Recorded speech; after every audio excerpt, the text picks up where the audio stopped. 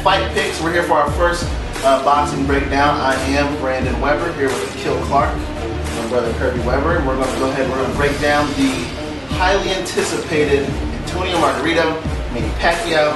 You've seen the 24/7s. You heard about the scandals, the elections. Well, fight days only 3 weeks away, ladies and gentlemen. The madness. Anyway, let's start with Margarito. Akil, why don't you just tell us what's it going to take Margarito to win this fight? Discipline. One of the things that we see from Margarito is at times he can get a little wild, and that works to his advantage in a lot of times. But in the fights where he's really dominated, he's able to stand tall, keep his fighters at bay. So he does have a 6-inch reach advantage over Pacquiao. He's going to have to make sure he utilizes that. He's going to have to make sure he uses the uppercut. 6 inches. 6 inches. He doesn't want to drop his hand when he uses the uppercut because he will get countered by Pacquiao. Make sure that he does not get to where he's walking backwards fighting Pacquiao, but he needs to insist on using pressure, and he will have to match him with firepower, but he just can't get sloppy with it. Yeah. I think that's dead on, actually. And I think Pacquiao is going to have to. I think Pacquiao is going to be probably the counter boxer, maybe for the first time in his career. Has he ever played counter boxer before? I can't recall anything off the top of my head. No, because he gets countered. No. Yeah. Pretty much.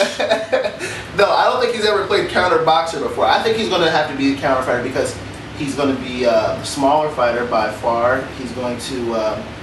I don't think he's going to be the stronger man personally, but that's debatable. I guess I should rephrase, not stronger man, but maybe harder hitting. Has more power. Yeah, so I think he's going to have to be the counter fighter for the first time. Roach has done amazing with Pacquiao's footwork. He's in and out, he's sideways, he's like a little fucking mouse, scrambling around. So he's hard to catch. Margarito has poor footwork, so Manny just basically wants to take advantage of that. Basically. Circle him. Yeah, circle him, tag him, jump out. Circle him, tag him, jump out. Pacquiao doesn't want a firefight because I don't think he can win it. But the question is, can Manny avoid it, or does Manny want to avoid a firefight? So basically, it's up to Manny how he wants to fight this fight. He can make it easy for himself, or he can make it hard for himself. But you say, he shouldn't avoid a firefight, but the thing is that Margarito shouldn't. But the thing is, Margarito's always going to be pushing forward. So I think, would you say it's safe to say that pretty much a firefight is imminent at this point, or do you think that maybe he can circle out because his footwork isn't good enough? Margarito's slow as hell, and Pacquiao is the exact opposite. So I wouldn't say it's imminent, but it's likely because Manny Pacquiao was not like a safety first fighter like a Floyd Mayweather or Andre Durrell or someone like that who's safety first. He really wants to knock you out. I really think that's his focus. He doesn't just want to win. He wants to knock you out and then go sing at a concert. So then it's likely, but it doesn't have to be that way. It doesn't have to be that way. Yeah. I think we have 600-700 power punches per person. 1,000 power punches per person a kind of fight. I think we're gonna have a really big slugfest here because Margarito got harmed. He got it today. I mean, he got it for this fight. He has a lot to prove, so I don't think he's just going to go down. I think that Manny Pacquiao is going to have a little bit of a problem getting in the inside. With the 6-inch reach like that, it's kind of hard to be the counter puncher while trying to get in at the same time, especially with a 6-inch reach. Not to mention he's just, it's obvious that he's smaller. So I don't know. I think I'm gonna go with the decision. I'm gonna go with the decision on this. I'm gonna go with Manny Pacquiao. I think it's gonna be a little bit rough though for him. I'm gonna say 7 rounds to 5. Well, maybe 8 to 4. And I think the 4 rounds that Margarito does have is gonna be really good 4 rounds. So that's what I'm gonna go with. I think I'm gonna have to agree with you on that. I don't see Pacquiao getting a knockout in any way, shape, or form. Margarito might have had plaster in his hands, but he didn't have it in his chin.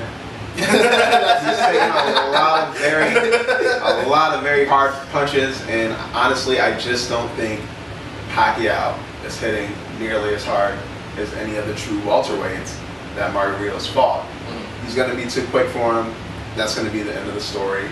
Combinations and activity. Combinations, maybe pitter-patter combinations. They may not cause a lot of damage, but it's going to look good it's going to score.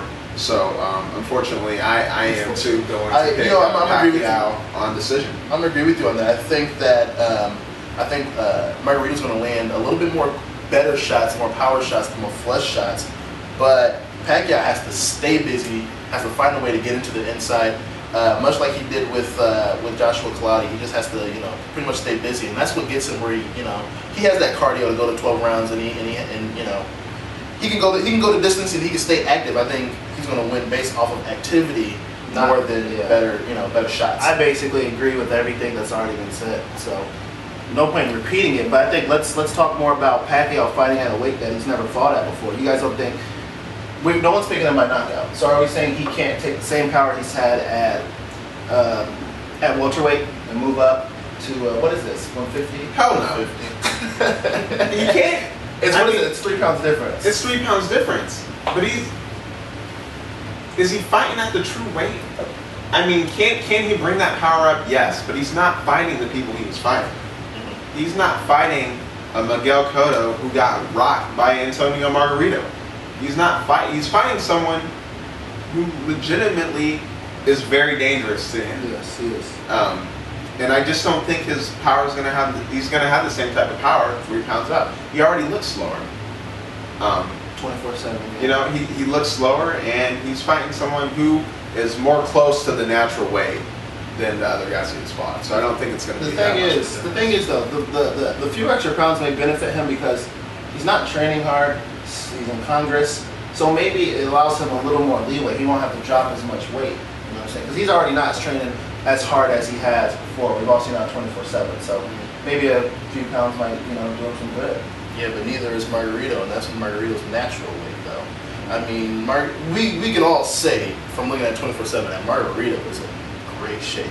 He looks great, and either that is some really very good editing, or he's picking up some speed in his punches. He's getting a little bit faster.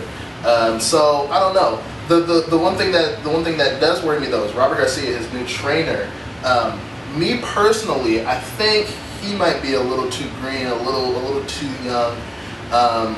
And he did fight Roberto Garcia. He did go a decision, which also, of course, when you look at that, you think, well, did he have was all the power from the illegal raps? I don't know. I'm gonna put it on. I might put it on the training though. I think his trainer is making him look good. This is a big fight for him, but maybe his trainer's just not good for not right for him. I'm sorry. He's gonna. Yeah, I mean, I haven't seen Margarito's fight against Roberto Garcia that took place in Mexico. Like a tune-up fight after his Mosley fight. Little people, not many people know that fight even happened. Mm-hmm. But the way I understand it, he looked bad. Yeah, I haven't heard too much. I haven't seen the fight, but he didn't look too good. And Roberto Garcia, by no means, is like a top competitor. What's his record? Let's take a look at that. I believe 28 wins, 3 losses, 21 by KO. Not bad, but could be. I'm not knocking him, but I mean, we don't know nothing about him. So I mean, the thing is, do you want to blame it on the was it the raps that's not in his hands anymore, or is it because he had to switch trainers, training camp, and everything? I blame it on the raps. Honestly, no one knows how hard Margarito punches.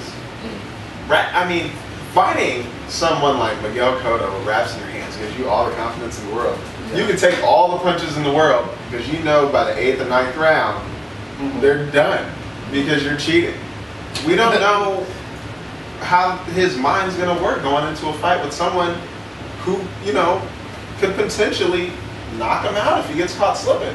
Let's say this though. Let's all assume that he only was using the raps for Shane Mosley, and that the Cotto win was legitimate. Yeah.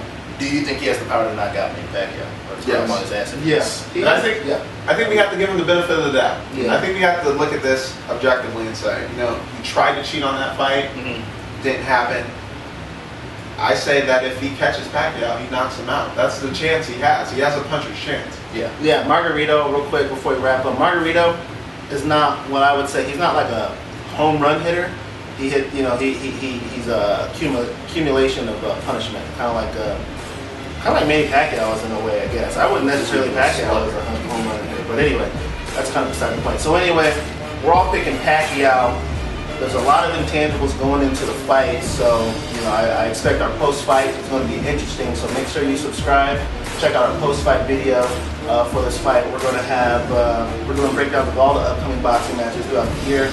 Also some MMA action as well. So check everything out, subscribe, and just stay tuned for everything we got coming up. Put comments on our walls and once again, be sure to subscribe. We definitely want y'all to subscribe because we want y'all to put comments, and we will be sure to shout you out. And we want to hear your opinions. We'll shout you out and tell you if you're right, if you're wrong, you can agree, you can disagree. It's all good, Is your email on that? No, it's not. But you can. What's the email real quick? Black Pelican? blackpelicanfilms@gmail.com. All right, yeah, hit that up, and maybe we'll get a QA session. Yeah, check it out. Anyway, stay tuned. Watch other videos. Peace out. Thanks for watching.